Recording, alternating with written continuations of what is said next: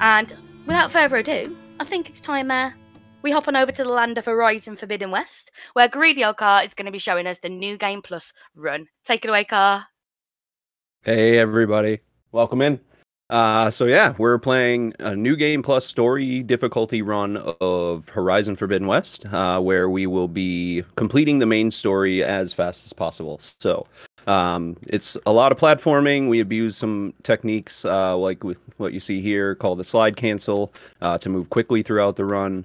There's a lot of abusing restarts from checkpoints and things like that so that we can either move ourselves to a more opportune location or, just kind of move things along a little bit faster. But a few battles that are quick, and if you blink, you'll miss them, but they are quite precise, and there's a little bit of RNG involved with machine spawns and things like that. So strap in, because we're going to move real quick for a while. The run starts when I skip cutscene, third cutscene skip coming up here, so I'll let you know when to start the timer. So we select story difficulty. There is a tutorial in this, but we skip it in this run. It's part of the any % run, but we skip it in this one. And so there is about 1 minute and 29 seconds of waiting on a cart ride here. So we'll and we're not having any game audio because mine's not on. Congratulations. Sorry, guys. All right. So there's a great song here, but we're going to skip this one. I'll give you the title screen. We're going to skip this one. And then I'm going to skip here in 3, 2, 1, go. And I will be keeping my own splits. So the premise of the story here is that Aloy is on a mission to kind of figure out what's going wrong with the world. At the end of Zero Dawn, we find out that Aloy is a clone of a scientist from about 1,000 years ago who was there to help save the world from a swarm of AI robots that could eat biological matter as fuel. And as you can imagine, they got out of control, ate the entire planet, including the people. And what they did was create a program called Zero Dawn that brought all the people back and re-terraformed the Earth.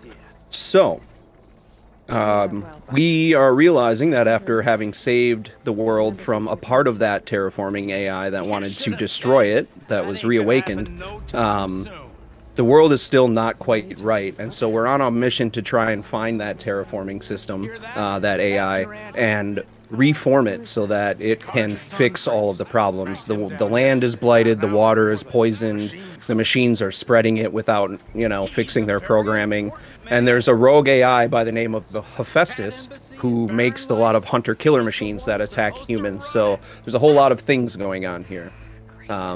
So we're about to skip a cutscene with the very uppity priest. And the objective here will be to kind of clear this area of the Daunt out. The Daunt is actually Zion National Park, if you didn't know that. This all takes place in the kind of mid-3000s of, our Earth's future. So like I said earlier, one of the things that we do is slide cancel movement. Normally you can either just slide or you can roll for movement. In HZD, the Zero Dawn game, it was all rolling all the time. Here we are sliding, and as I slide, as she drops to the ground, I hit the run button again, and she will cancel that slide and I can go again. And what that does is kind of extends this quick movement she does as she goes through the slide, so it keeps us moving a little bit. Here, for the story, I have to upgrade the original bow that they give you, and then that gives me access to a type of arrows that would help me get through the story. It is only for story purposes. Here on New Game Plus, we have really OP weapons, and this is story mode, so everything kind of goes down in one shot, unless I hit armor or something like that, So here we're going to get ourselves a mount, our first mount, and hopefully our mounts will behave today. Mounts are a little finicky in the Forbidden West. They like to stop dead from a sprint over the smallest things. If you catch the side of anything with a hitbox, they may stop. And our first little trick here is I go right, and normally there would be 3 enemies to kill here, and there is this time. He did not go away. So, and this is a bad start. Alright, anyhow, you can make that one in the middle go away if you get it right. And then here's our first restart from save. Yeah, the mount did not cooperate. So we restart from save there because this guy has to climb down a ladder, and that makes him come down faster, and we can immediately start speaking with him. And he tells us where the person we're looking for is, and we're headed to him right now. And so this is an invincible machine by story, so if you hit him, his health doesn't go down or anything, you're just supposed to follow it. But we kind of go by it, and that wasn't actually me hitting him. The mount just does that. So it tries to run at or away from whatever it is around, including wildlife. So it can be real fun. I am really screwing up this morning. And so there's one thing that can happen where you hit armor, and you'll see red damage numbers. And they don't die in one shot, so... Yeah, we'll get the jitters out. It's no big deal. So I have a couple of different weapons to use here while we're waiting for him to come down. Hunter bows, which are light bows. Sharp shot bows, which are kind of your heavy hitters. Here's a shard shooter, basically, gauntlet that I use for one part of the run. And there's some other bombs and things like that we'll be getting into as well. So you'll see how they all work at some point in the run.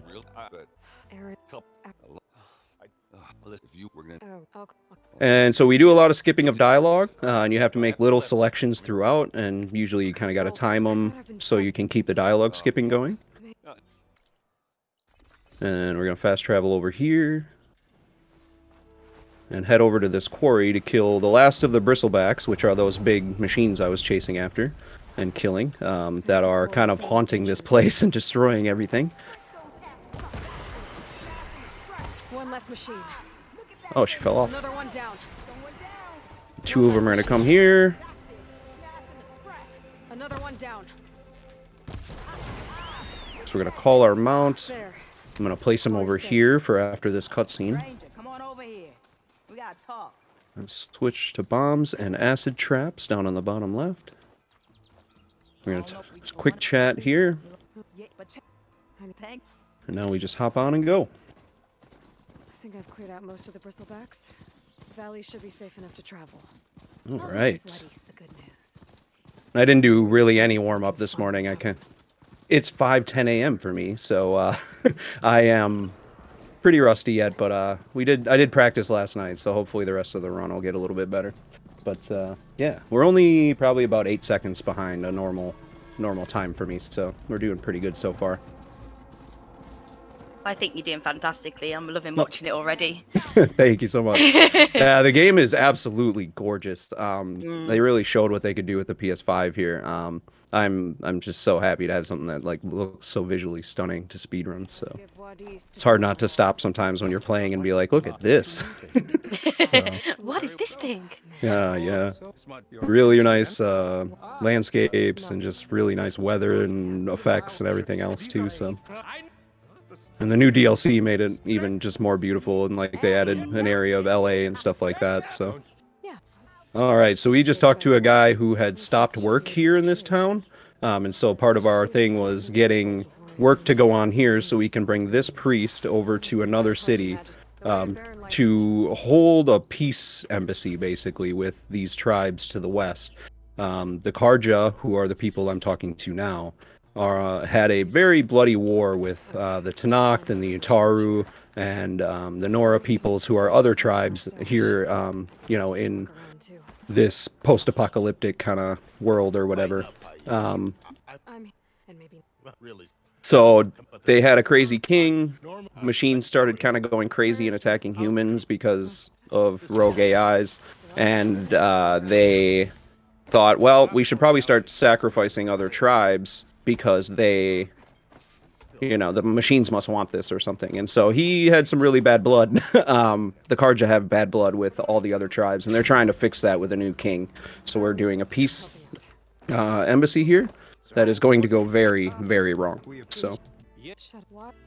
and so that was our first real skip. We climb up to the right there and jump over and glide over so that we don't have to wait for the guy we were talking to walk up. So nice little platforming skip that went really well there, even though I was chatting away. So here's our first multi kind of boss fight, quest fight. We'll have 3 stages here that we tend to make go pretty fast. Say hello to Fashav because you're about to say goodbye to Fashav. It's calling this. Maybe. Cool character, but he does not get his time to shine. But you do get to read about him a lot in the casual play, which is fun. Not sure I killed enough there. I didn't. That's no good. Okay. Well.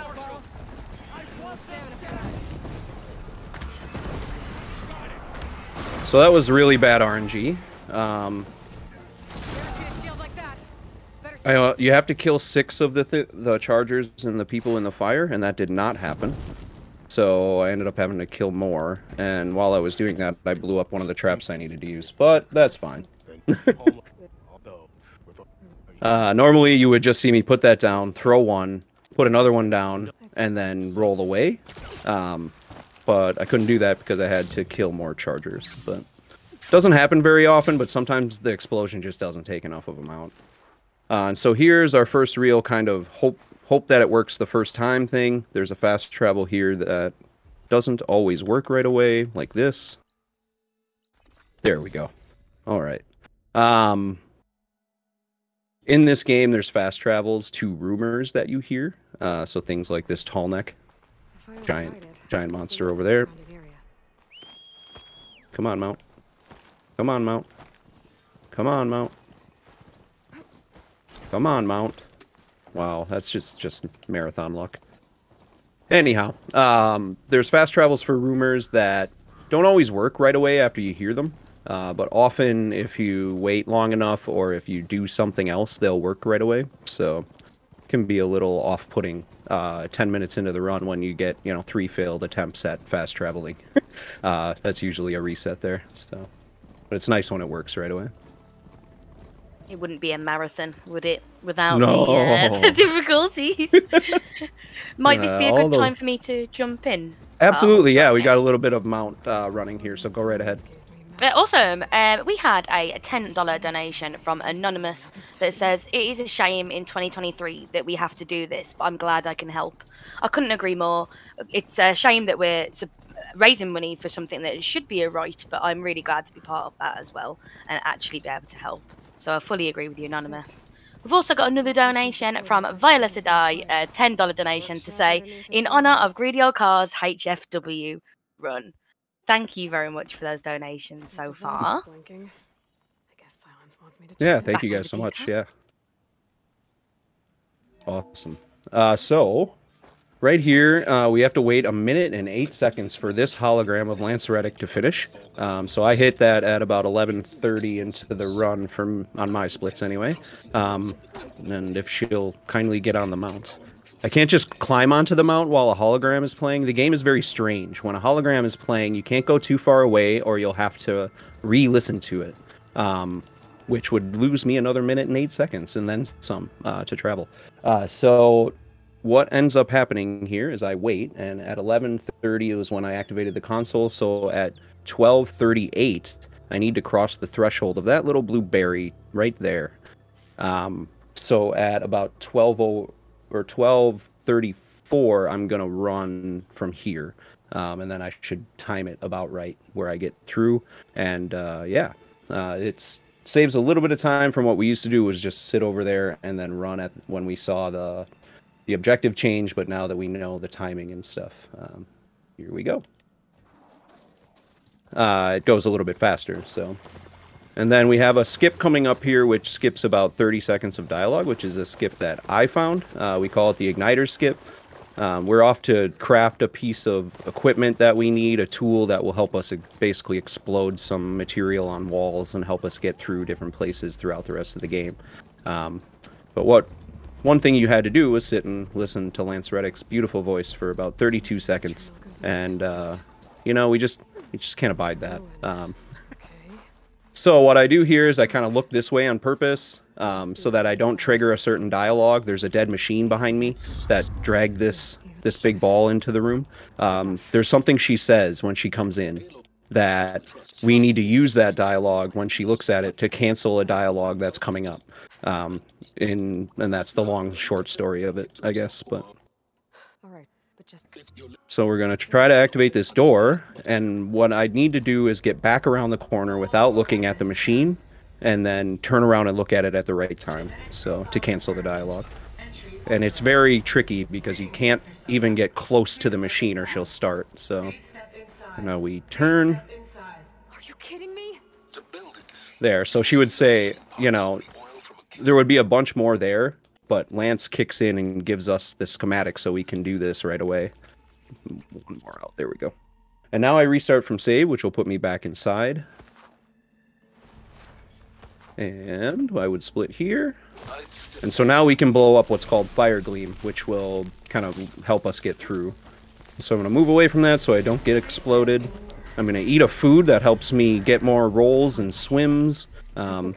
If you roll too many times in this game, he will stumble and it kind of slows you down. But that also applies to when you're swimming in the water here. So there's a part coming up where we have to swim for a bit, and I want to be able to swim as much as I can. So we'll need that food later on. So we're going to use a little platforming skip here. Normally this room takes about 30-ish minutes casually if you don't know what you're up to. We're just going to skip the whole thing. Hop up here, slide over to this side. Okay. There we go. So this room has tons of, there's like 2 puzzles to solve. You have to move around and blow stuff up. You're climbing everywhere. There's water. And it's pretty slow casually, but that's not the case anymore.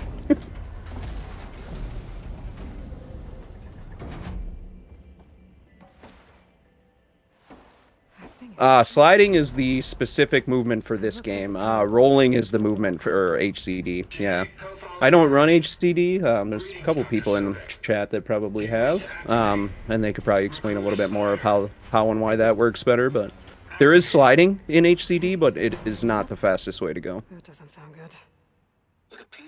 Here we have the mechanic where we can cancel the slide and then do it again, but yeah. Alright, so here we're looking for a backup. Up in this little repository is a backup of that terraforming AI. Testing apparatus for Gaia and Hades. Hades was the one that was made to basically destroy the world if Gaia screwed up. And that happened a few times, we found out. When we were talking to the cutscene where I was skipping dialogue at the orb, that was the Hades AI from the first game, and we destroyed it because Silence kept it alive so that he could learn a few things, and it was probably good that he did. And then now we're basically finding a facility where the backups were used to perfect them, so they have extra ones. And we get party crashed by 1,000-year-old space people who left the Earth when it was dying, and it was basically all your richest corporate assholes. And you can imagine how they treat tribespeople.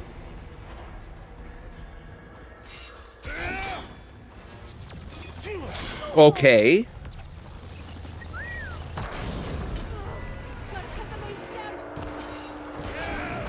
like there's 2 more couplings on the stem. What are you up?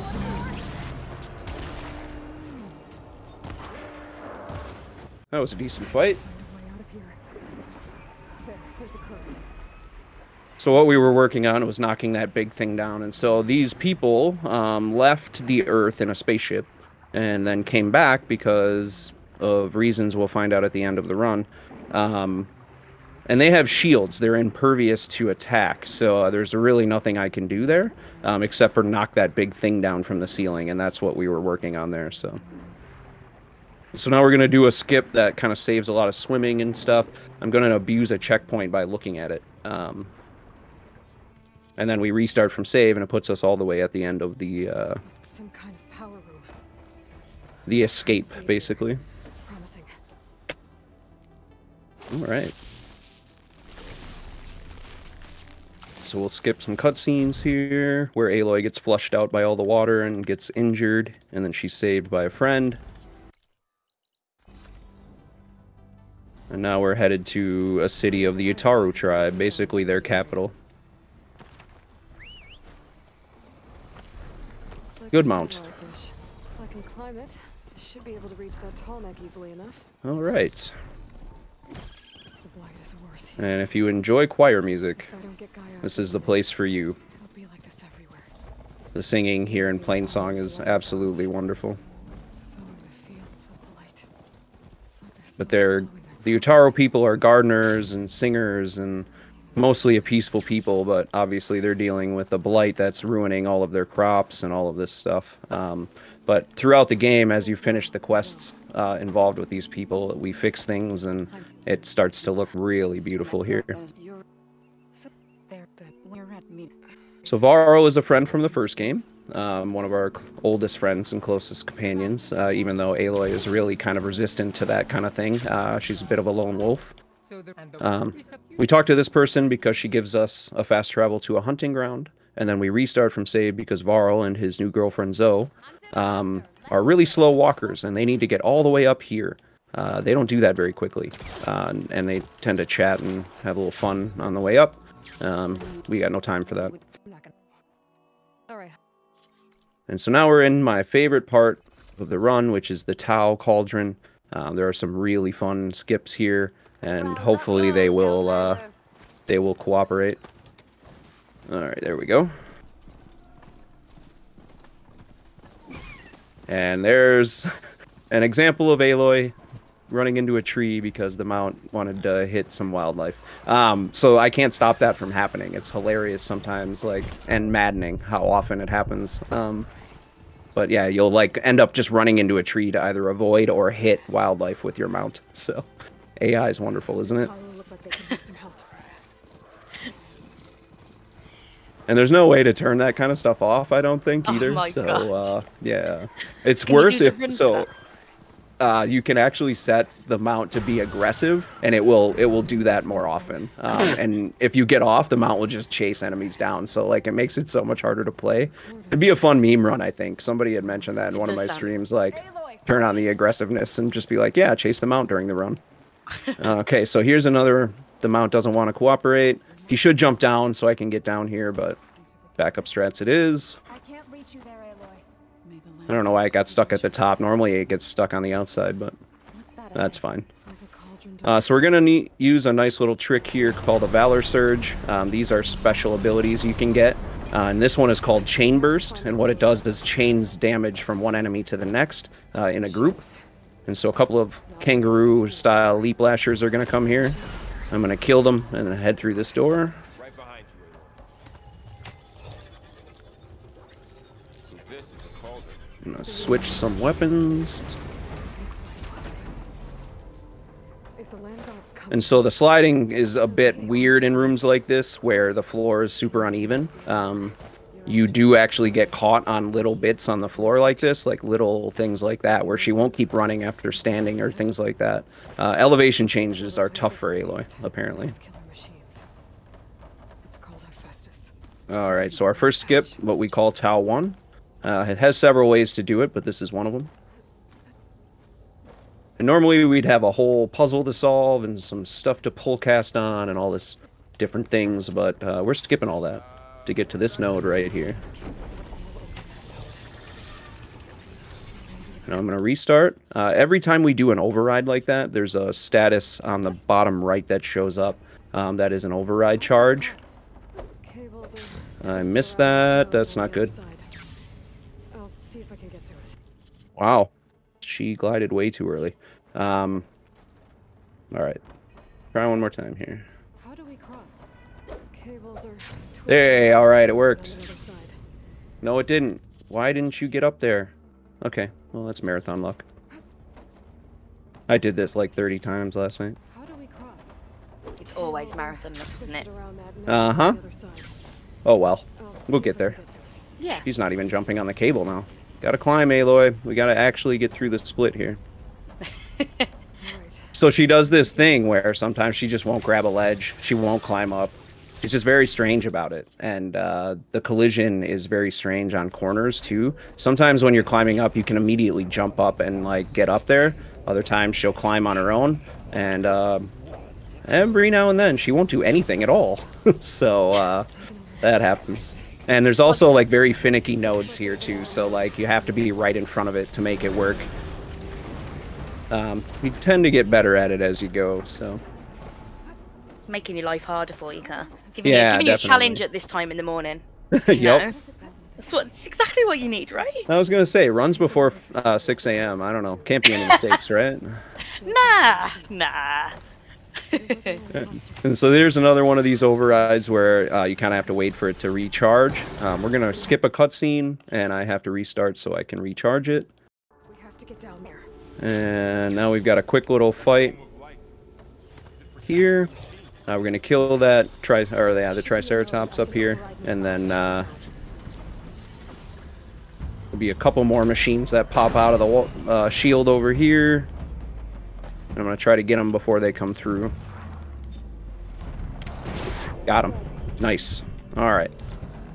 So we're gonna skip a cutscene, and now we're gonna override the kind of the core of this cauldron here. So we're about a minute behind my PB, so we're on a good pace here. It's definitely Oh, it was pace. cute, wasn't it? It was. I was looking at the Triceratops. I was like, do you have to kill it, Carl? Yep, Please? sure do. Oh. It's okay. Zoa's very sad about it as well because it was one of their land gods. So they worship the Triceratops, and she has a very kind of, oh my God, they're just machines moment kind of thing about them. So we're climbing. Why aren't we climbing, Aloy? That was terrible. Okay, now they're in my way as usual. At least I should be at the top of these stairs already. I don't know why she fell. She's not. There's supposed to be a hitbox on the side of that rail, but that's cool. What exactly was this? She's just showing off for the marathon. Yeah, I think so. Oh, wants to do it again every time. Is this a good time to squeeze in a quick donation, Car? Yeah, this is great. It's perfect time. Awesome. We have got a lovely $69 donation from Mickey that says, "Good luck, have fun, Car." And I couldn't agree more. I couldn't agree more. I just wanted to remind you all about the different incentives, targets, and polls we've got going on at the moment. So we've opened up some some targets that are happening a little bit later on, but you know, we're smashing this. We may as well make them now. Breath of the Wild, get the Master Sword. We need $150 for that. We're already at $79. Thank you so much for your kind donations there. And also just a reminder about the poll. So the next run coming up is Skyward Sword, so we can either slash or save the remnant. I am still absolutely heartbroken that we're slashing it by the poll at the moment. But you've still got some time. Still got some time. Thank you, Car. Oh, thank you. Appreciate the good luck. Thank you so much. And thank you to everyone who donates. It's such a great cause we're doing today. I mean, like we said, Planned Parenthood doesn't just do, you know, abortions. It's all kinds of healthcare for people that really need it. So especially people that are unable to access affordable healthcare in our country sometimes. So definitely thank you guys so much for that. If I can butt in for just a moment, I would like to mention that, unlike most save or kill the animals incentives that go on in marathons, it's actually faster to save the remnant in this particular case. So, no, there's no reason that we need to actually slash it unless you really don't like remnants. Aloy. All right, I guess we're going up the normal way. She is really getting caught on everything today. All right. Another shaft. So we crawl through here, and we're about to collect one of the pieces of a terraforming AI that we found. So Gaia is the full form of the terraforming AI, but there's a piece of it called Minerva that is hiding out here, and we just now saved that piece and combined it with the Gaia backup. And so the voice you're hearing now is Gaia, not at her fullest, but able to now communicate with us and help us, and this will be our base of operations for the rest of the game. We'll come back here to this area, this facility, quite a few times. So So we have to access this terminal and then come I'll out. take a look. So then just immediately cancel and head back to Gaia. Looks like I need data from Normally you would go machine around parts here and to she would like give you a little spiel about every room that she can currently open up and all that stuff, but we don't have to do all that. It's just the one bit that you actually have to do to advance the story. Now we've got about 35 seconds of dialogue to go through, if it decides to skip the dialogue. It's one of the most times I've ever had to push a button in a run, like in one sitting, I guess. So, yeah. Okay, Ether. And I have to push X to skip every one of these dialogues, so I'm just mashing away at the button right now. Can you... All right, there we go. Okay. I need to bring Ether back for Gaia. So we're gonna get a campfire here to fast travel to. That's why I go that direction and then come back. There's a campfire outside the other exit of this place that we go to more often. And it saves more time than fast traveling directly to the base. So, so now I'm gonna get a new mount. Normally we have. Why are you so far away? Just said it was like 200 feet away. Yeah, and that's the mount for you. Anyway, so we're coming up here to get a flying mount. Normally in any percent you can't do this until one of the second to last main story quest. But here we can because it's New Game Plus. And so now we are going to override this Sunwing and we can fly. I don't know why I didn't mount right away, but that's fine. Everything else is going rather shoddy. It's all right. And so, way back when we started doing these runs, for me that's 634 runs ago, you just flew here. You just took them out and let him fly to his destination, because that was the fastest way to do it. And then the Burning Shores DLC came out, and they made some tweaks to how the Sunwing actually works, because they also added an underwater mount, a flying mount that can transition underwater, which is a cool thing, but not super useful in the run. But one thing it did was made the dodging, the barrel rolling of the mount be like much faster. You can do it more often, and it works much more smoothly. You can actually kind of turn him a little bit while he's barrel rolling and things, and you can use this to move quicker towards your destination. Right now I'm not going directly to where I'm supposed to be headed. I'm getting a campfire down here on the top of this this little mountain, this plateau. There's one just underneath it, and you'll see me collect it here. But I'm going to fast travel here later in the run. So now we're going to head over to where our actual coordinates are set to. And, you know, these used to be nice little breaks in the run. Now I actually have to do something, so if I want to have a PB or anything like that. But if you're wondering just about how much time this saves, when I first started using this on this split alone, I got a 24-second gold. So it is quite a bit of time. And I've gotten more gold since then, so it is actually more if you can make it work really well. Kind of annoying, but also if you could see like my controller input or anything like that, you'd see I'm really working the camera angle to keep it kind of steady, really working where he goes in little minute changes and stuff so that he's at the right angle and that I'm turning him the right angle during the barrel roll and all that stuff. So it takes a little bit to get used to, but it's totally worth it when you do learn how to do it. I'm getting close to Ether's location. I said it would be in some kind of... So we're here to pick up another AI, and each of the pieces of the terraforming AI kind of command a certain part of the terraforming system. For this one, it is the air and the atmosphere, and it's named Ether. There's Poseidon, who controls the water, Demeter, who controls the plant life and things like that, or the conditions for such. There's Hephaestus, who is like the smith, who creates all the machines. He's the one who's who was in Tau and made the plow horn hate us so much. He does not really like us. We kind of tangled with him during the DLC of the first game, and he ends up getting away at the end, but you know, you kind of see what he's doing there. What am I doing? Going the wrong way. Craig. I don't do commentary very often, so sometimes I miss where I'm going. It's all good. If I'm gonna get ether, I'm gonna have to play one with Carl. You're doing a fantastic job, Carl. I'm Thanks, I'm yeah. listening to you so intently. I'm like got my mouth open, watching like, oh, what's gonna happen next? That's awesome. Thank you. Yeah, I just you can get turned around in that place a lot too because everything kind of looks the same. But at this point, it should be muscle memory. It's all good. So we're going to meet another one of our companions now, and by the name of Katalo, kind of a fan favorite. He was at the embassy earlier, and he ends up getting an arm chopped off, and so for the rest of the game, he's with us. He's a one-arm man, and he's quite badass. No loss of courage through the loss of an arm either. There's a really kind of heartfelt quest where you go and find some old technology so he can have a prosthetic that works and things like that.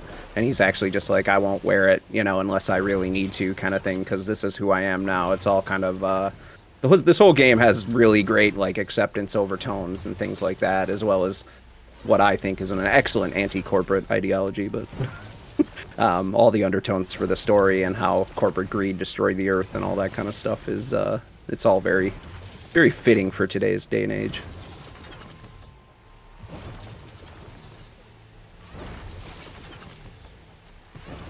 It's getting steeper, air's getting cold.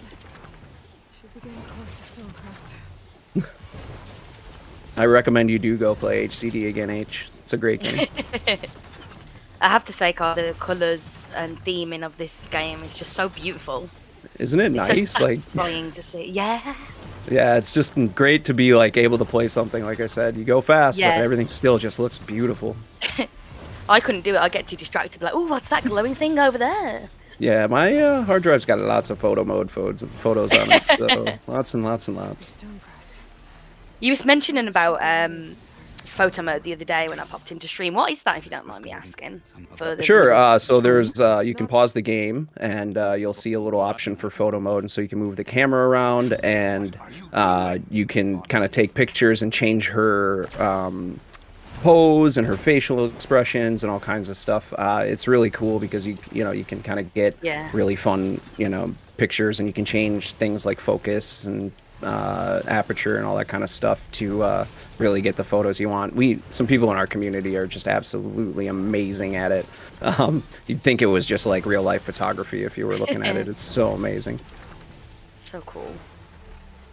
But yeah, it's a lot of fun in a game like this where the landscape and the characters and everything are just so well done. The motion capture and all of the CGI and everything. So what we just did was made him transport all the way down here from up where we first met him.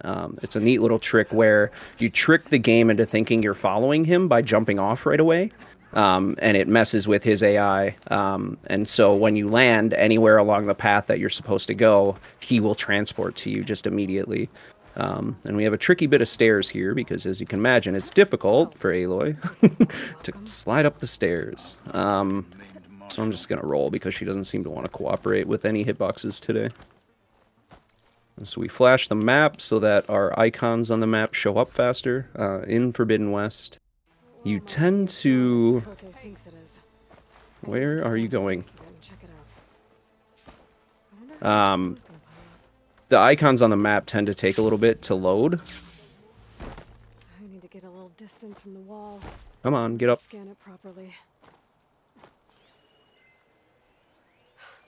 Just what I thought. Yeah, she's like hitting everything and stopping today, so I'm not really... It's just one of those runs.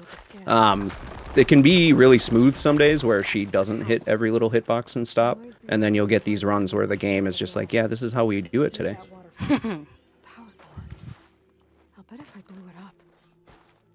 Alright, so right now we just went up and talked to the leader of this place, and we skipped the cutscene, and he's not showing up to kind of help defend and send people to be new marshals, because after the embassy, a rebel who is against all the Tanakh being united and peace with the Karja and all that stuff, ambushed us and basically killed all the marshals, the people who helped the chief and stuff. And she will not slide cancel either right now. So now we're stealing a cannon from a Tremor Tusk. Why won't you change?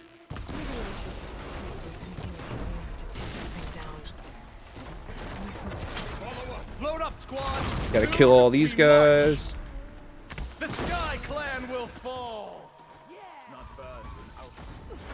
Come on. There we go. It was an okay fight. She wouldn't switch to her hunter bow at the beginning. I don't know why, but it's all good. All right. And so what we were trying to accomplish is taking down this big old wall right here.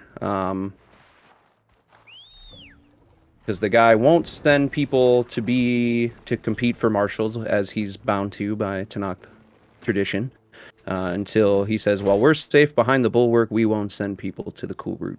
And we're about to change that. But you don't just need a cannon. And here's a purple Katalo for your amusement.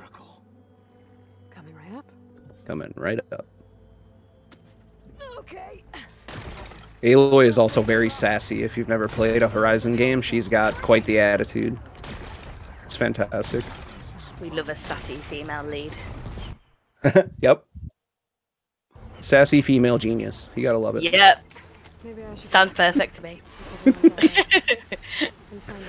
Alright, so we're actually going to switch our focus here to a new AI. So we did about half of what you need to do, and I'm going to switch quests here for a fast travel later. So now we switch from the Ether AI to the Demeter AI, because the place where we do that is right over here. Up until a few weeks ago, when a patch came out, or a few weeks ago, for a while ago, for the DLC, they patched the way the Sunwing works. We used to be able, there's an invisible wall here at this tree line that the Sunwing just can't go through. It's made specifically for your flying mount. So what we do, oops, wrong way, is we go up high, we jump off. We used to be able to call it and get through. Now we have to basically drop down by hand again, which is what you do in like any percent, and then call our running mount at the bottom. And the reason they do this is because you can get into the facility here from the air, and I don't know, devs probably watched us break this whole split and decided let's not do that anymore. But ultimately they just changed the way that mounts interact with settlements and things like that, and it kind of just broke the skip. So it would have saved about 25 seconds or 30 seconds here off of what I have to do here, but ultimately it's not all that much. And the change in the way the Sunwing moves actually saved more time, the way that it like moves faster with the barrel rolling and such. So we ended up saving more time than we lost through the patch. So which is nice silver lining. It's just harder work to get through it all now. Far. Okay, the mount doesn't normally spawn that close to me. That's fine. Usually he's up a little closer to the corner of the building, but... so now we don't have to fight any of these people. This is a new tribe called the Quen. And they are from across the Pacific, and they're here kind of looking for some technology to save their area as well. But they're very culty and secluded, and they keep information from their own people. They have a focus just like Aloy, some of their people do, but they have what's called forbidden knowledge, because they have an older version of the focus, and they can't read certain things. And then the things that they do read that don't jive with their culture, they keep from people. Like normal people, right? Anyhow. See if we can get this strat. She missed, that's fine. You can land up there and then shoot these guys from up top. I did not make it work. It's a difficult place to land. Why are you not dead? Why are you not dead?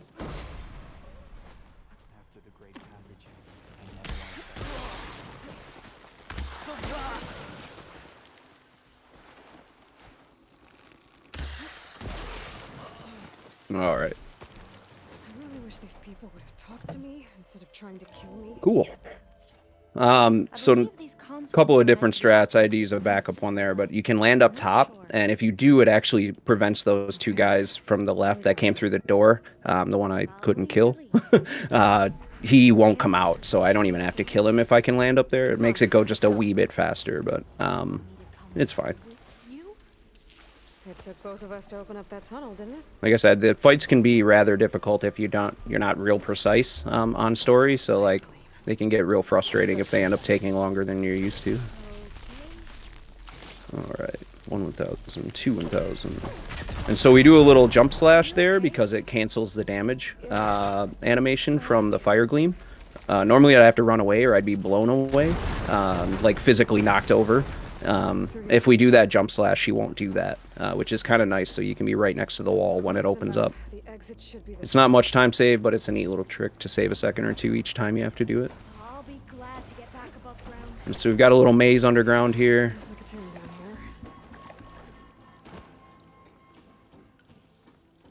Okay.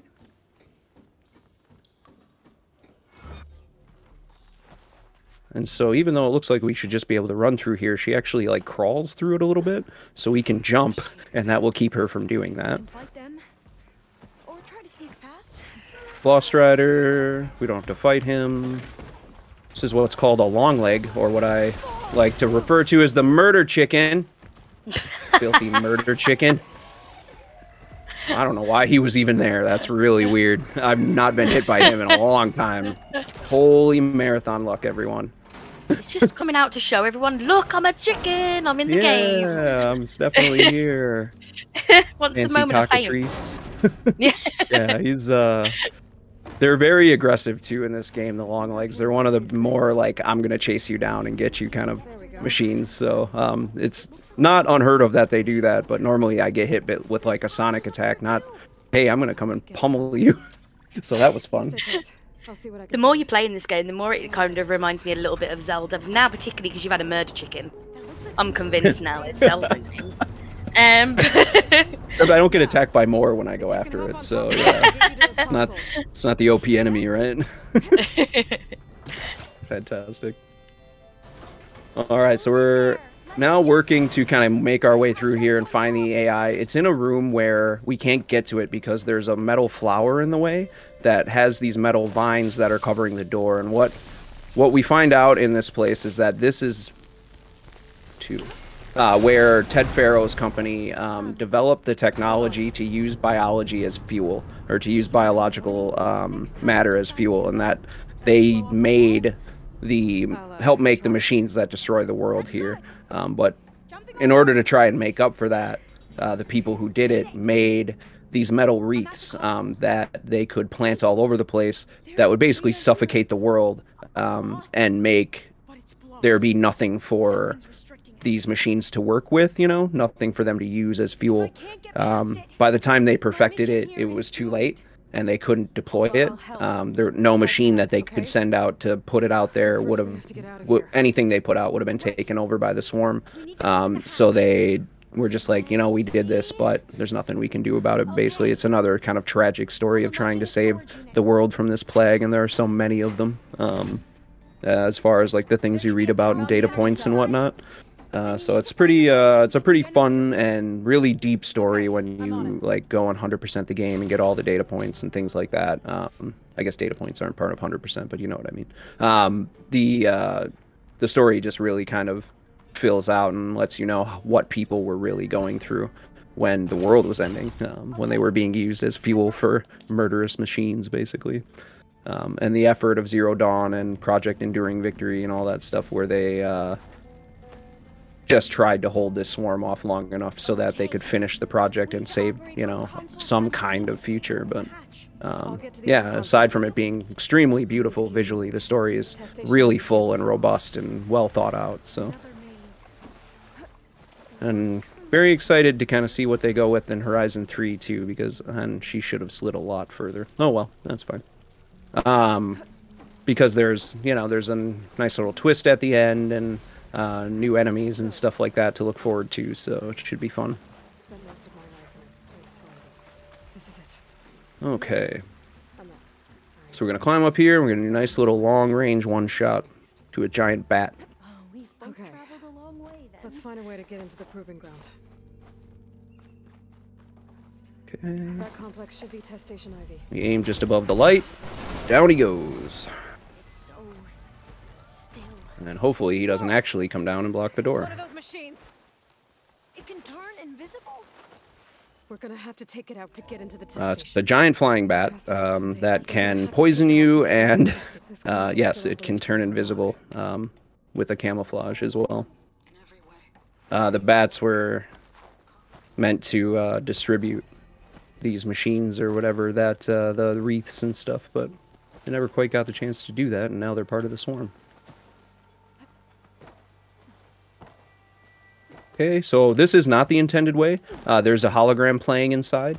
We found this kind of a little bit out of bounds way to go, where we can get to a workbench where we can create the module that breaks down these wreaths, these metal wreaths. Normally you'd have to wait for a door to get out here, and then the door doesn't open until a certain line is said.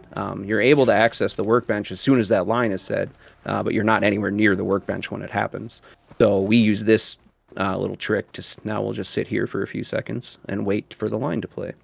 And I can use this as an opportunity to refill ammo, and if there are any donations or anything, now would be a great time. Absolutely, I'm always happy to jump on in.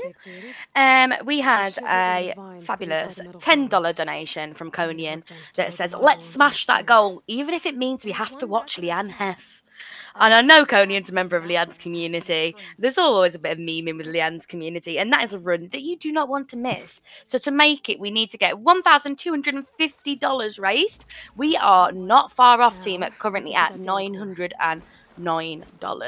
So that's absolutely fantastic. Just wanted to remind you as well while I'm here, team, what we are here, what is going on. Well, this is Rejects and Friends Rapid Fire 2023, benefiting Planned Parenthood Federation of America. Planned Parenthood states that your health is our highest priority, and we believe your body is your own, a mission that RAF also values very highly. Planned Parenthood provides access to safe birth control in whatever form that may be, hormone therapy, STI treatments, and lots more. You can donate by putting !donate into chat. Thank you. Awesome.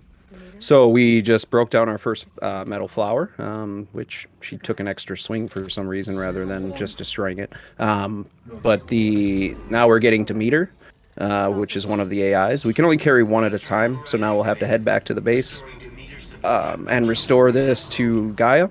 And then we're going to find out that there's something that Gaia received a message which is encoded. And we're going to skip all of this conversation, but we're going to head off to a forced quest after the first AI to find a new companion. A rather interesting one. So when we were fighting the guy, when I knocked the giant spider off the ceiling and had to swim away and all that, the invincible spaceman named Eric, when the Zenith came in, they had another clone of Elizabeth with them.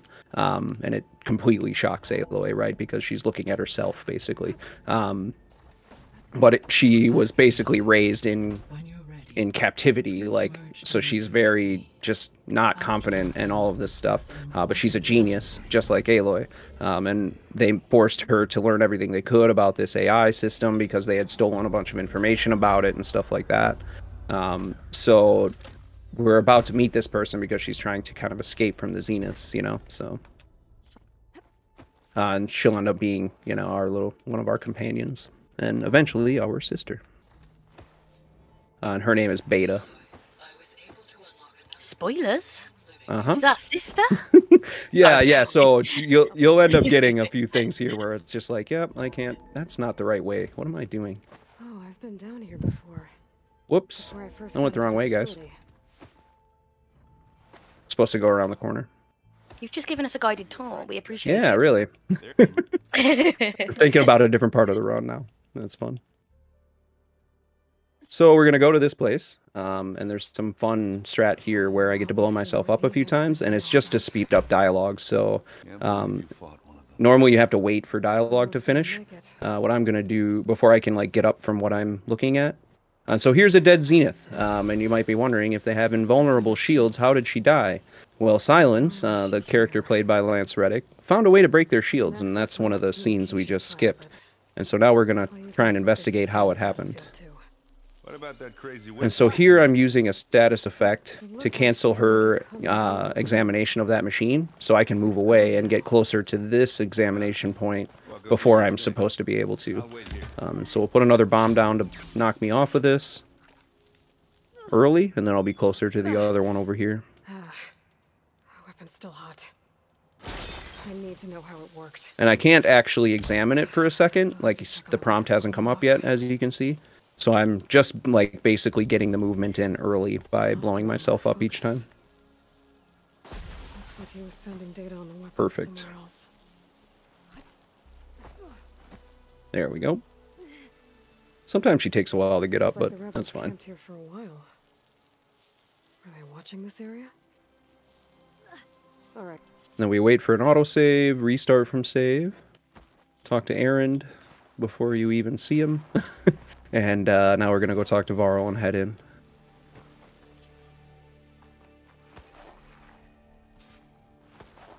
And so we received a message, like an SOS, at these coordinates, and now we're heading in to see what it's about. And so, again, one of the things we do a lot is use status effects to cancel animations. Normally she would stand at that computer console until this door is able to be opened. By using the status effect, I can get away from there and be over by the door, and it saves you a couple of seconds, you know, running from one place to another. So there's a lot of little things you kind of have to remember to do to and with Aloy when moving throughout. But it'll wear off here in a moment. Some kind of storage room, maybe.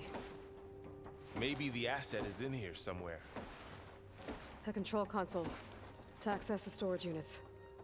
Can I ask you, Car, what inspired you to speedrun this game? Oh, sure. So I picked up Horizon Zero Dawn when it was free on the PlayStation Network a few years back. So they were just giving it away, and I was like, all right, cool, I'll play this game, right? And then I found a streamer by the name of Elkier TV. Elk's one of the powerhouses in the Horizon speedrunning community, and I just fell in love with his no damage runs and his spear only runs and all kinds of cool stuff that he put on YouTube and things. And so then I got into his stream, and when Forbidden West came out, I was all excited to play it because by that point I was so in love with the lore and everything. I was like, well, watching people speedrun, I was like, well, how can I get more out of this game? Like, well, I'm gonna try and do this, right? Like, I like playing it, it's really fun. Like, I'll give it a shot. So I just kind of started streaming, and I was streaming on PS4 back in the day when 80% and all that was still just the only thing to do. And those runs were around 2 hours and 40 minutes on PS4. I do a God of War 2018 as well, which is a 4-hour run. But yeah, doing things on PS4 just takes way too long. So, so eventually, oh no, it's all right. Eventually, I killed my PS4 and needed to get a PS5. Because it just couldn't handle running through this game anymore after being 7 or 8 years old. So yeah, so I got into it and just got pretty good at it. So thank you for sharing. Yeah, definitely. And I've traded world record on this run with the current world record holder B-Dud, who's just an amazing skip finder.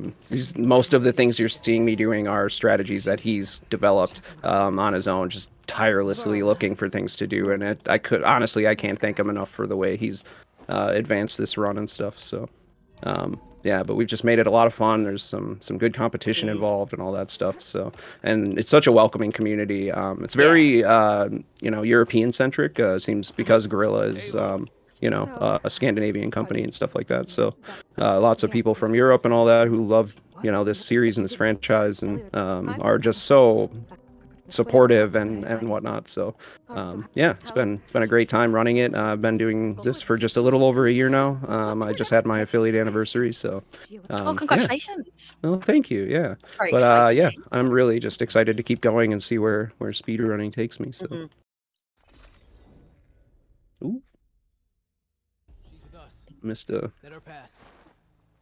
split. That's all good. That was probably my fault for asking you questions, look. No, it's all good. It was the one before this, actually. I probably missed it because I was talking. It's always busy in a marathon. Oh, yeah, absolutely. And so now we are going back to finish the AI collection that we started before when we blew up the wall. And we're going to come in here, and there's going to be kind of a wave attack of enemies that we have to take on. And then there's also going to be a big snake fight again, so which should go quite quickly. There's a way to make this go really, really fast, but it's totally RNG based on where the enemies spawn. If they don't cooperate, it can take quite a few throws, but other than that, you're about to see me use the chain burst to its fullest. So I'm going to be chaining a lot of damage here. This is one of the more impressive fights. Speaking of Elk and being kind of the Horizon guru, he's an ultra hard runner, so he runs on the hardest difficulty, and the fights in that are very well planned out. There's a lot more that goes into how you have to hit things and where you have to hit them. So here it's just blow everything up as fast as you can. So we'll do chain burst. So hopefully this will work. I think it did. Yep. So 2 throws is really good. 1 throw would be great, but the machines didn't stay up there. That happens because what happens is the chain keeps going as more machines spawn in for the 3rd wave. And you can actually take them all out at once. And the game kind of goes black screen like that and freaks out because it doesn't know what to do. It's like, wait, we're supposed to be loading something, but it's way too soon for that. So it does the quick black screen to kind of get everything set up. Sometimes that doesn't happen, but then you can get like a loading screen too. So either way, you're waiting a little bit. So, but that worked out really well, actually. And I forgot to switch weapons so I could cancel fall damage. One of the things you do when you drop a long distance is the superhero landing like that. And you can cancel that by using any weapon that actually aims, like a bow or a bomb sling or something. But if you have one of the javelins that I've been throwing, that doesn't do slowdown, so it doesn't cancel fall damage. Or the fall damage animation, I should say. You still take damage, but it cancels the animation, so you can move faster. So we're going to restart from save at the autosave here, and that'll put me back up top so I don't have to climb the ladder, which is really nice. The visions in the grove have changed. And so now we'll head back.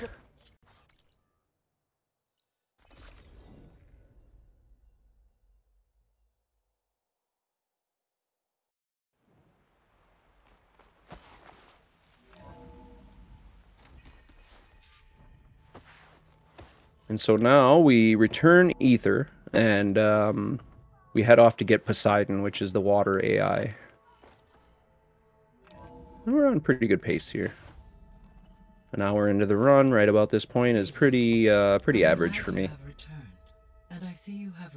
Even on a marathon, look at that, smashing it, huh? Yeah. I see lots of the Horizon community here. Welcome in, everybody. Aaron, Auntie, Mello, Felly, Scar, everyone who's been here since the beginning, too, that I didn't say hi to. Welcome, everybody. Thanks for being here. Lots of early birds in chat. How awesome are you all? Coming along, whatever time it is. Thank you for being with us. You bet. I do know for a fact it's still quite early for some of the folks in chat, so... Got it.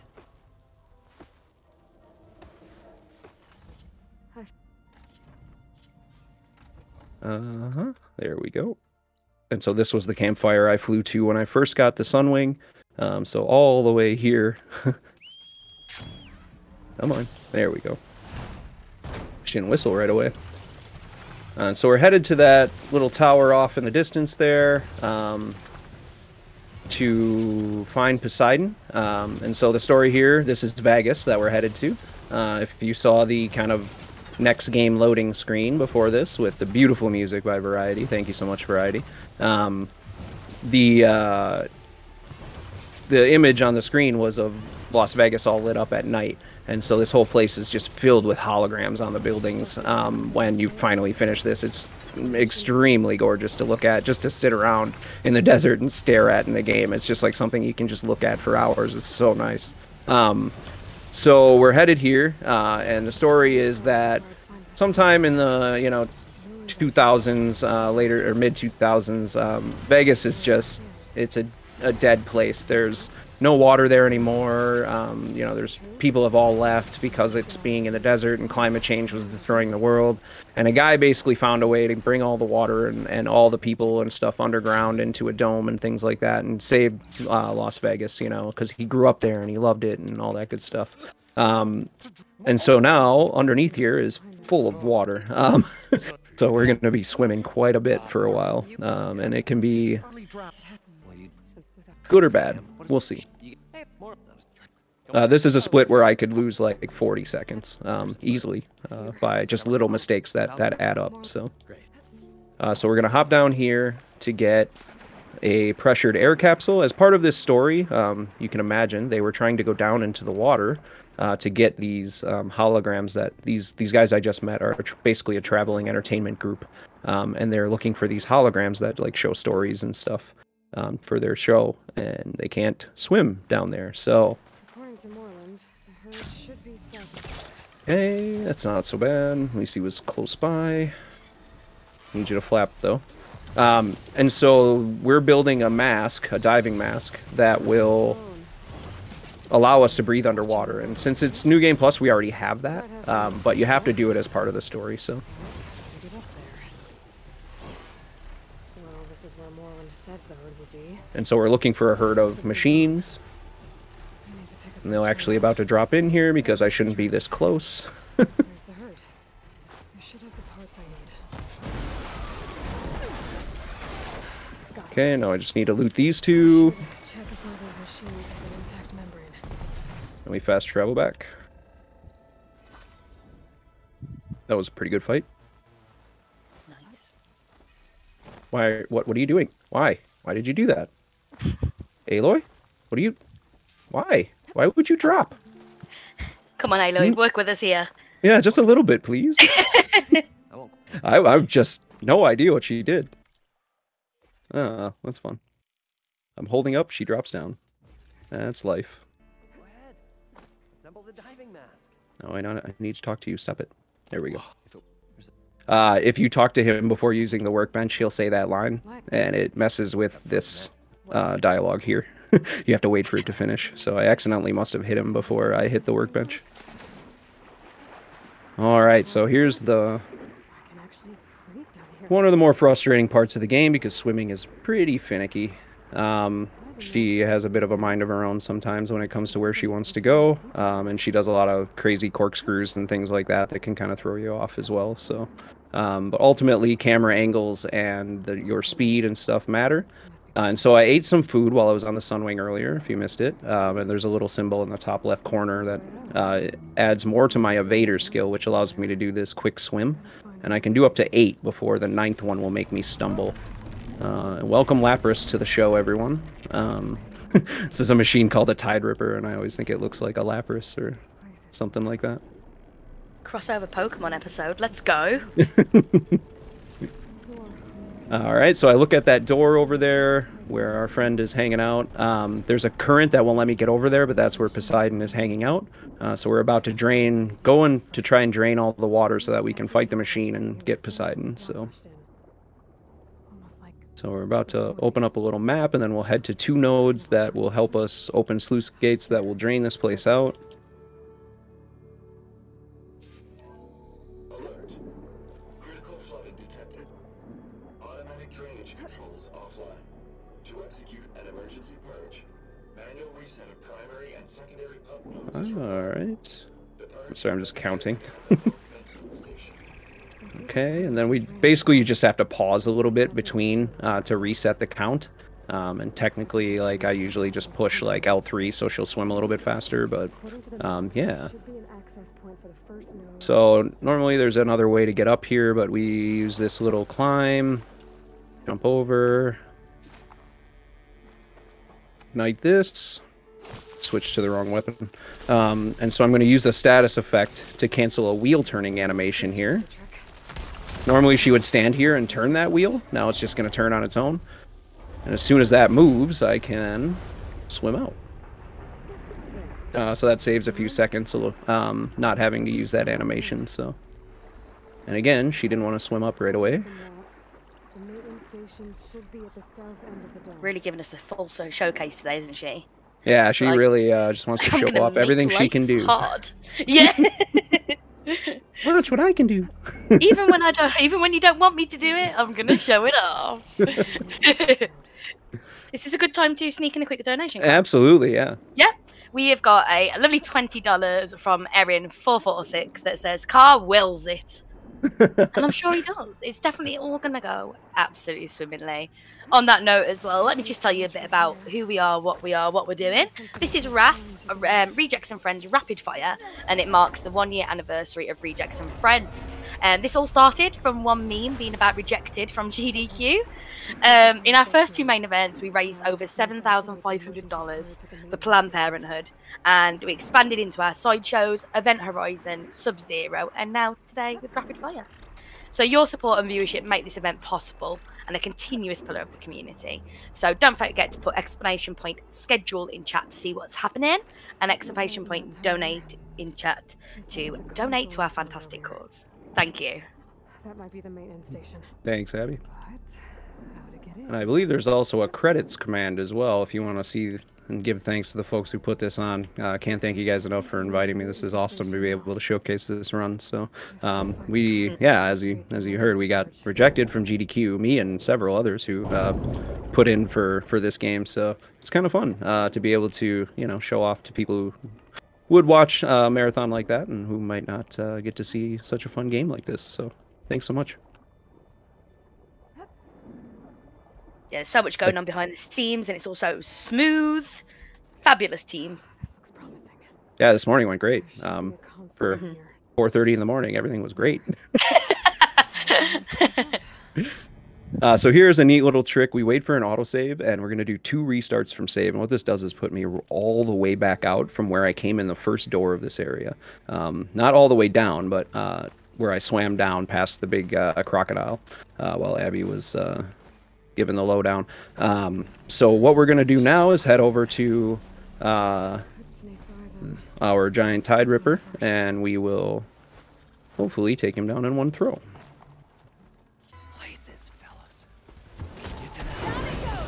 And we'll restart, because this will put me closer to the door I need to go to. We wait for her to say down it goes. If it doesn't say that, it's not dead. Should be somewhere beyond All right. Time to bring it home. And so Lapras's short-lived time here in the Forbidden West is over. And there's a console down these stairs. Should be hiding in some kind of processor. I need to find a console to gain access to it. Probably the one with the fish on it, huh? That one? Sweet. Ah, coffee. Sweet nectar of life. Thank you so much.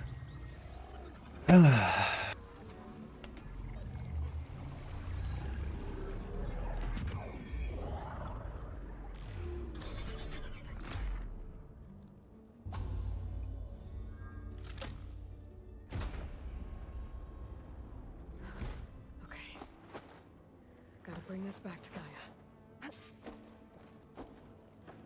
System reboot initiated. Looks like taking Poseidon triggered a restart of the All city's right. power system. So we head back out, basically to find out that, you know, we've reset everything, all the water's drained out, so they can come back down and get all the holograms and stuff they want. But if you look around, you can see just what I'm talking about. It's really beautiful in this place. There's a lot of iconic, like, Las Vegas landmarks and stuff here, too, so it's pretty cool. It's like a dystopian playground. Basically, like a carousel and fairground, that sort of vibe. Yep.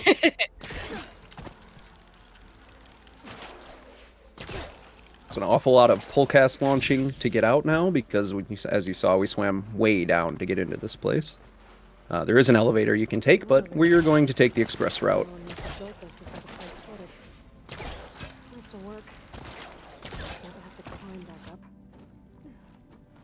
Complaining about not having to climb back up when she's already up. Okay. We fast travel back. Cool.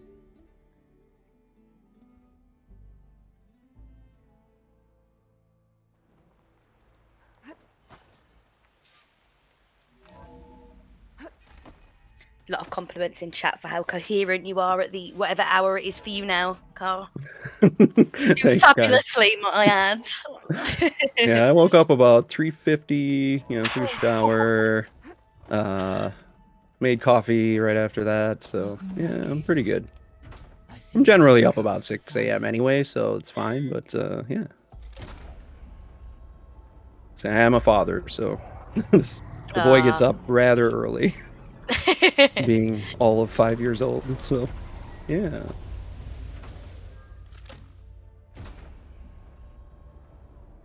All right, and so now we're going to head off. Oop, wrong button. To San Francisco. So we're gonna fast travel over here, and I need to call the mount immediately after the fast travel, or there's some dialogue will play that will make me not be able to do that for a long time. I hear you're heading to the coast. So now we're gonna do some more Sunwing rolling. It's a fair bit of that at the end of the run. And again, I'm going to switch the quest because what that does is it, after this quest is over, it opens right to the map rather than opening to another page.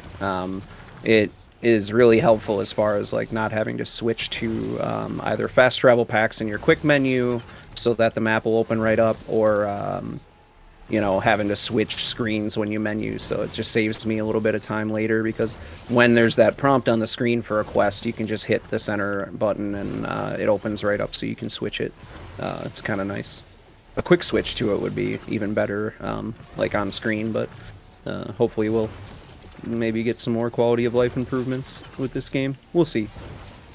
The DLC was pretty good, and they're still patching quite a bit of things. We actually just had a patch earlier this week that took away our duplication glitch, which was something some speedrunners were using, including myself, to kind of build their loadout and things like that. And there's an arena in this game, and I guess I can explain it while we're flying, that you can't leave normally when you're doing the fights. Like, they're staged fights. Why are you going so slow all of a sudden? But if you can get out, there's a stash in this game for extra resources. And the game kind of has a save state when you start the arena, and it saves everything you have in your inventory. So you can go in the arena, leave, put everything in your stash, come back, and the game will give it all back to you, but keep what's in the stash. So you basically double things.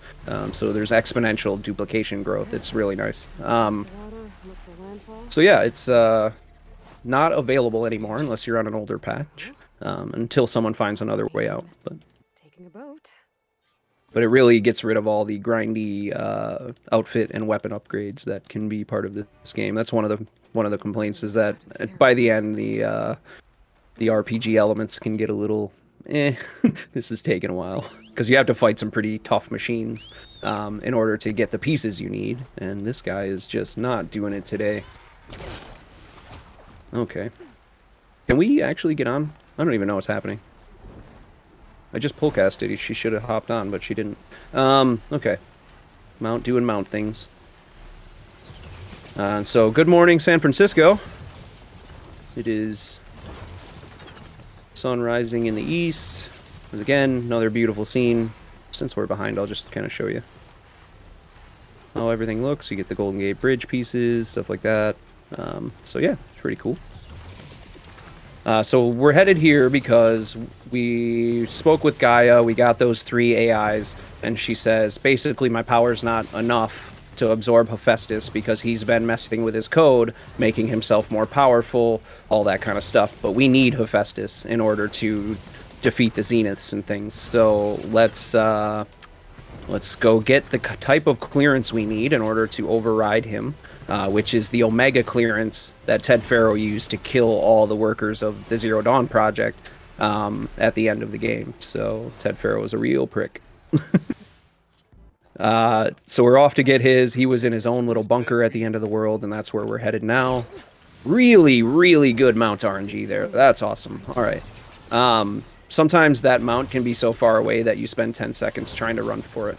So that was really good. Okay, I gotta eat some food because we're gonna do a little more swimming. And say hello to the Thunderjaw, and then goodbye to the Thunderjaw. Bye, Thunderjaw. That's Teddy. We don't see him for very long. I need to speak to Alva. By all means, then. Open the gates. All right. So there's a little cutscene here that we can't skip. This is one of the only ones, I think, in the whole thing that we're not able to skip. You have been true to your word. And the reason you can't skip this is because it's loading everything underneath you. So. Shall we? Nice brows, beast. Let's see your brows emote, chat. Quite What an have you got? excavation. Let's see those It's- brows. It's been an ongoing thing in my chat recently, and then Auntie ran out of one of her brows emotes, so I gifted her Oh, one no. of Beasts a few weeks ago, so she's been using them ever since. This water's warm. They get me a brows emote. It's an absolute must-have. So we get one of the real out-of-bounds tricks here, and the only real out-of-bounds, and you'll see what I mean by real out-of-bounds. I am about to go right through this wall. And don't ask me who found this. I can't recall. Oh, sorry, she didn't make it. I think I swam up too fast. But they found this pretty quickly. Just searching around for ways to kind of get through this area. Because you swim through some things, there's some consoles and things you have to activate in order to shut down some fans that also make you swim slower. We're going to skip all that by going around it. And you can see the fan there in front of me spinning. There will be some color changes and things as we go through here, but so little flashes for anyone who's sensitive to that. But it should be over here in a second. So yeah, all these fans kind of go and stop, and you can see the marker, you know, telling you where to go is like, oh yeah, go in here. Well, we're not doing that. And so we hop over, and we end up coming in underneath the gym. Okay. Because Ted Faro had to stay in shape. How do I let the coin in? Looks like an exercise. Okay, pry the door. A living area.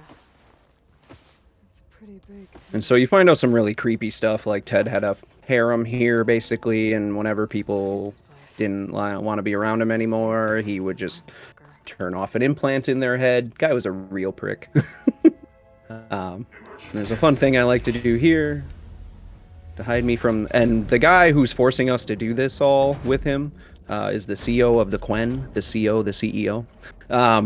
Literally spelled like that. And he is forcing me to put on clothing that Elizabeth wore. So now... Because he thinks he's Ted Faro reborn, which is why we're here. I mean, it's not why I'm here, but it's why he's here. And he thinks he's that guy.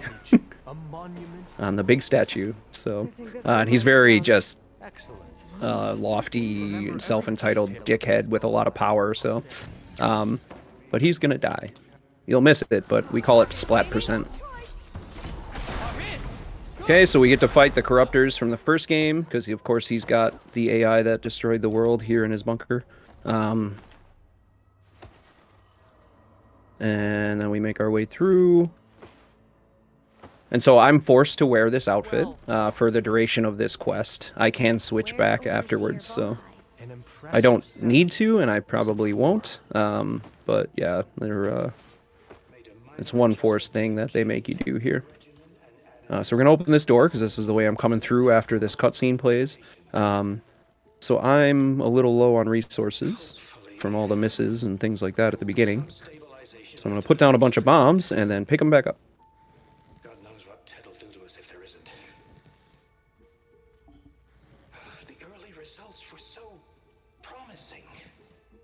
No signs of aging, no cellular degeneration, but now... Oh, if only I had access to my old lab in Bangkok, or my old colleagues. Or my old liquor cabinet.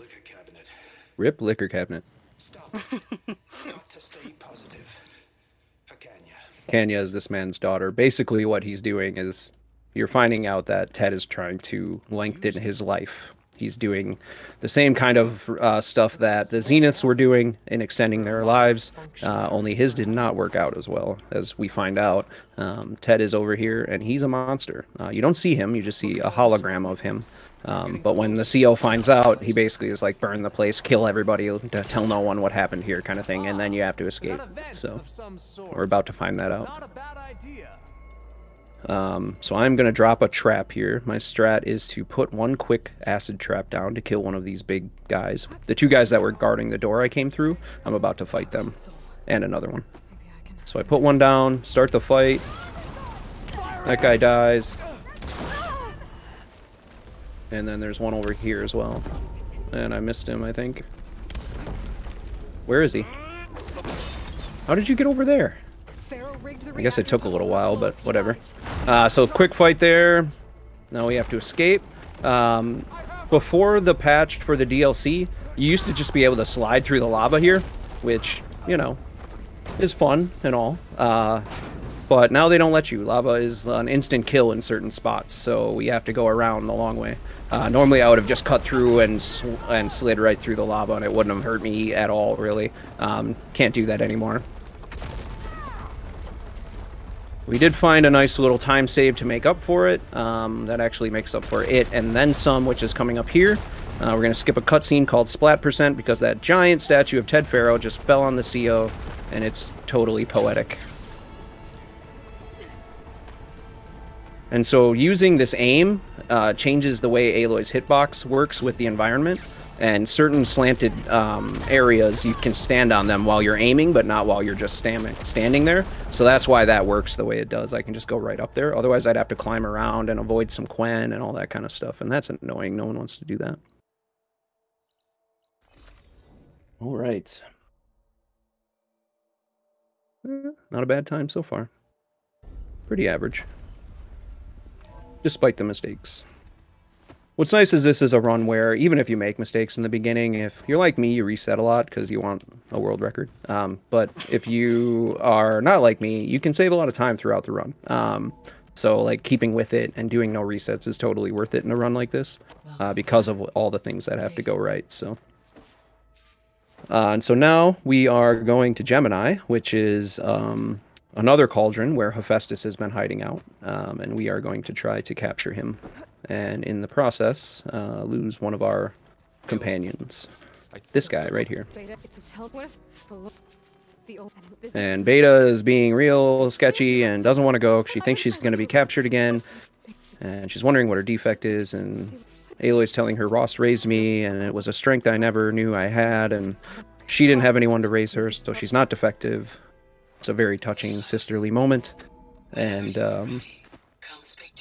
now we're going to head out. We love the lore.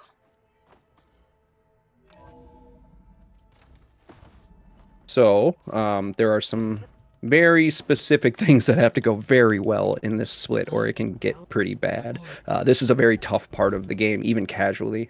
So, these all kind of have to go very well. There's a skip and several fights that have to be lined up perfectly for it to work well. So, he jumped out really early, not sure what that's about. And you're going to be in my way now.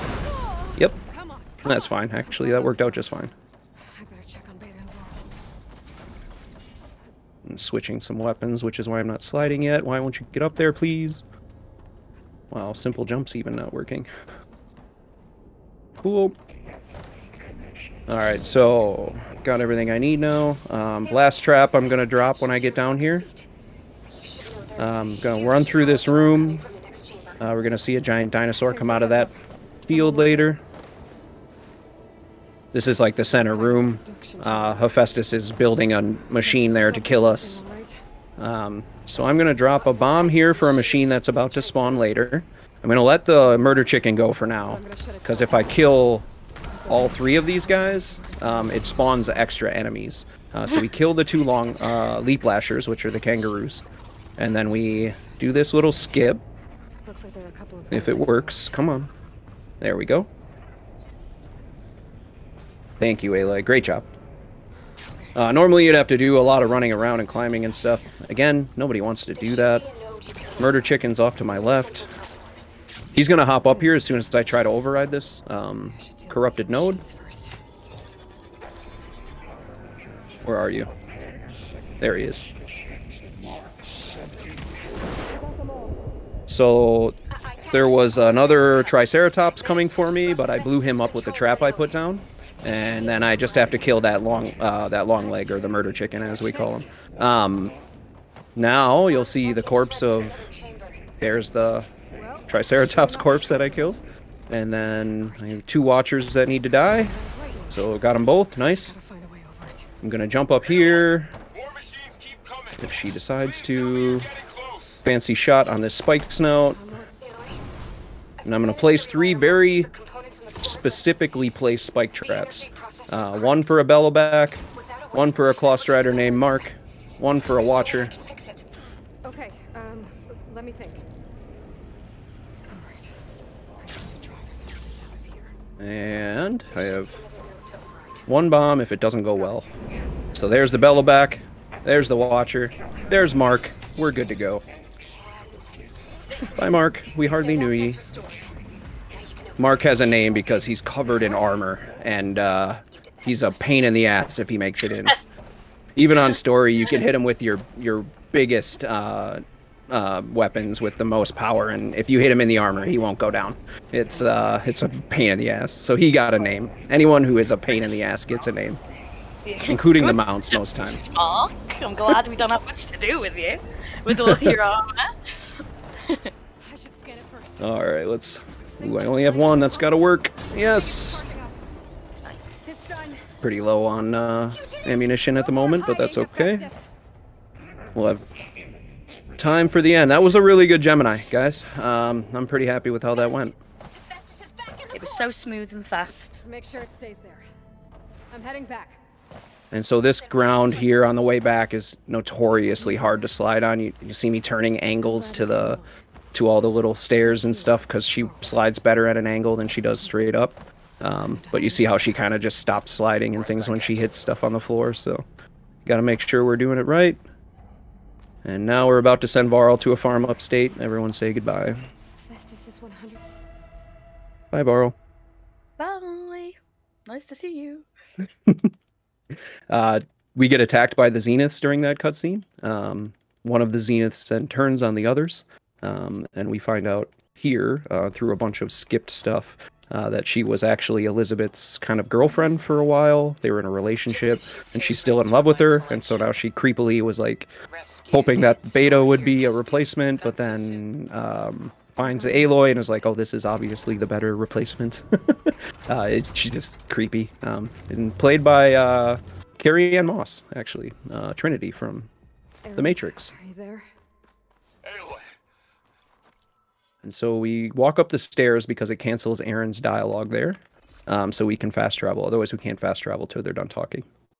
But there's a little spot there where we use dialogue to cancel dialogue again so that we can do something. And so now I just need to make sure I've got enough of these. And they don't know about your base either, in case you were wondering. I've sent you data on the Horus energy cells you can use against I don't think I need this, but... Reach out to me when you're ready to acquire one. Okay, so we're ready for the end now.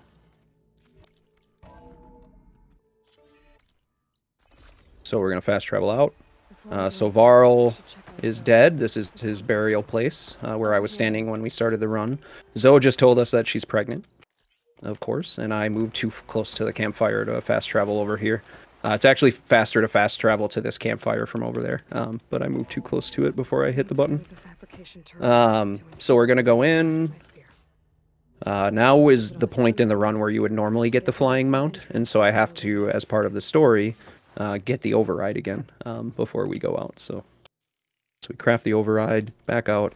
Now I'm going to fast travel outside and go up and re-override a Sunwing, because that's also part of the story.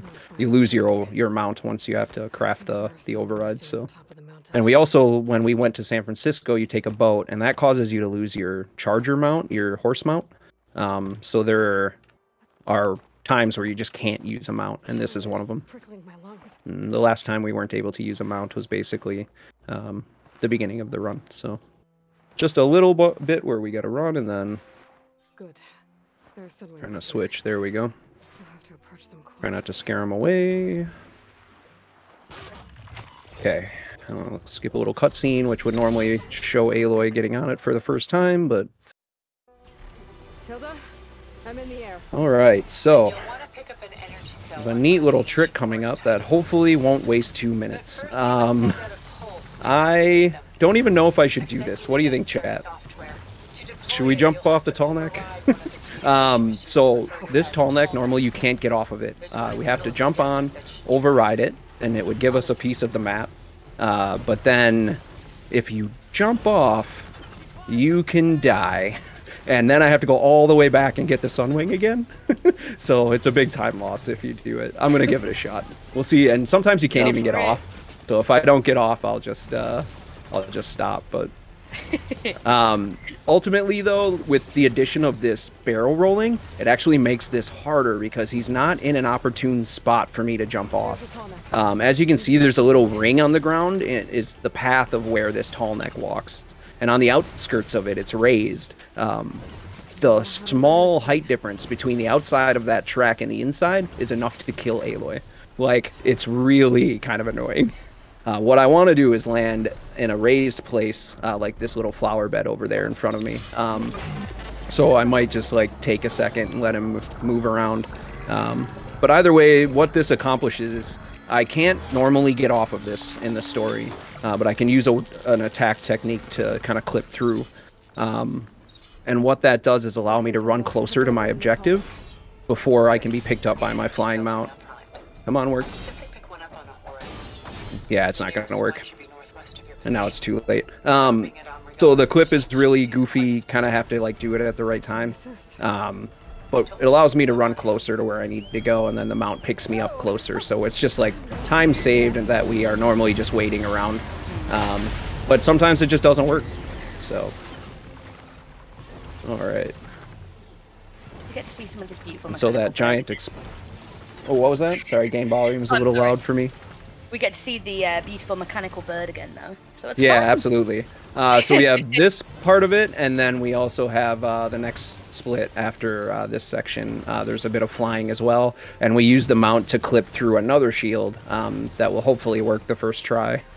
But that one has several backups, so it's kind of nice. But it's a way to skip basically all of the final quest by using some checkpoint abuses.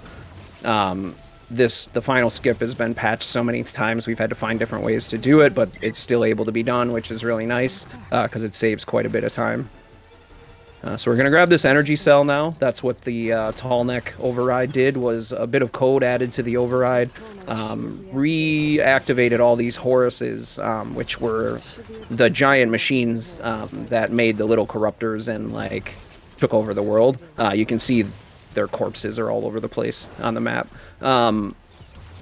But basically they have these power cells, and at this part of the game, now you can pick these up and drop them on groups of enemies, and it will stun them, and you can kind of drop in and do the whole death from above thing. So yeah, neat little mechanic that they added, because there are several late game side quests that have lots and lots of difficult machines to fight, so... Especially the Thunderjaw, Tremor Tusk, Clamberjaw fight.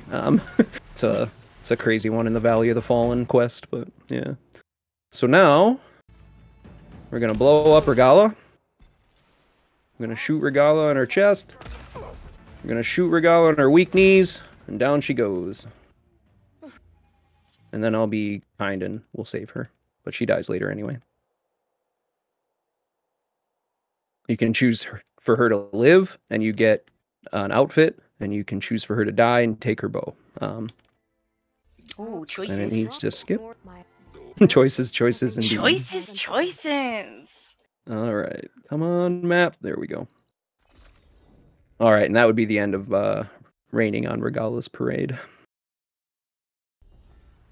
Okay, so now we're on to the final quest. An hour and 36. That's not bad. Let's go. It's gone so quickly, I've just been enjoying myself the whole time. Yeah, it's a pretty fun one to watch for sure, and it moves quick now that like we don't have the breaks with the Sunwing and stuff, so the run seems to go by a lot faster when you're engaged the whole time, that's for sure. Yeah. I used to have several like bathroom breaks in an hour, 40-minute run, so not really necessary, obviously, but like it was nice to have if you needed when you're doing many runs in a row. Yeah.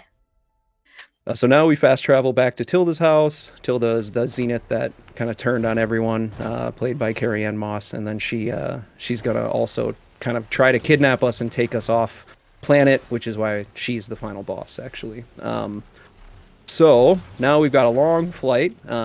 This structure on the right-hand side of the screen is the Zenith base, and around that whole island is a shield. You can't actually get through it, and part of the story is Tilda knows a way through, and she can get us through and into the base, and then there's a whole running through, fighting machines, you know, meeting with companions and stuff like that. We're not going to do any of that. What we do is use the Sunwing. We go out of the play area, because that allows us to clip through the shield. Inside the play area, the physics around this shield and settlements in general are different for the mounts. And after the DLC, they actually made it harder for you to get closer to settlements and walls and invisible walls and stuff with your mounts. But that doesn't seem to have been the case outside the play area. So we go past a campfire that we use to start the quest.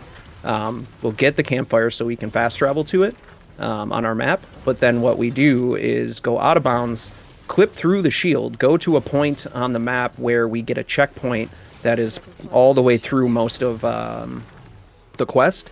And then once we start the quest, the game will think that we were at that checkpoint. We can restart from save, and it will put us all the way up there. So it's a really cool skip. It saves like half a minute, and it can be pretty difficult. There's several ways to do the clip, and I recently kind of found a way to do it while staying on the mount, because I don't like having to hop into the water, wait for the mount to fly to a certain point, call it. I'd like to just hop off and hop back on if I can. So I did find a way to do it, and I'm hoping it works this time. I practiced it probably 150 times last night. Well, my kid was like, "How many times are you going to do this?" Yeah. As long as it takes. As many times as it takes. Dad wants 10 in a row, okay? Let me get it. Alright, so we're heading over here. You're going to see that it tells us we're leaving the play area. We should turn back. And then I'm going to hop off, glide for a little bit until I'm over this ridge in the water. Pull the mount back. I'm going to move to a point right here on the shield. I'm going to hop off. Call the mount. Grabs me, clips me through. Let's go! Let's go. Yes, it worked. So the trick to that is to hold square so she jumps off the mount. And as soon as she jumps off, to mash the down button to call the mount. And then he will stay behind you. The trick, though, is not to push forward into the shield until after you've called the mount and whistled. If you pulled forward when you dismount, the mount will fly forward as you leave its back, and he'll clip through without you. That is not what we want. So to do it consistently, you have to be a little bit patient with your button presses, and it's so hard to just be like, don't push forward too fast. Because it's really like half a second you have to decide when to do things. But it does work consistently when you do it that way, because he'll stay behind you, and then as you're moving forward after you call him, you can pull your glider out, and she'll kind of stick to the shield, and he'll grab you. So we went and flew to that point after the clip, and that's where we're going to end up again. So I fly to that little pillar right there, and then I restart from save, and it puts us right back here. So now we're going to go and take care of Eric once and for all, because he's the one who took out Varl. Keep at it. We're almost to the... Nice little cutscene here. And hopefully there's no sound glitch or anything.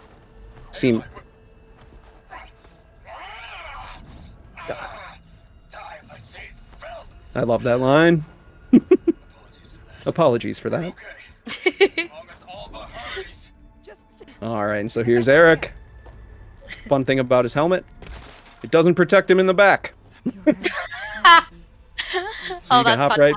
Yeah, you can either throw a bunch of bombs at him and kill him in one throw, or you can just run behind him. His helmet is protected in the front, but not in the back. So you get a nice little one shot there in the back of the head. So this is the final fight. We're headed up. We're about to find out that, you know, Tilda's chasing one of the last Zeniths right now because she's after him. He's like their leader.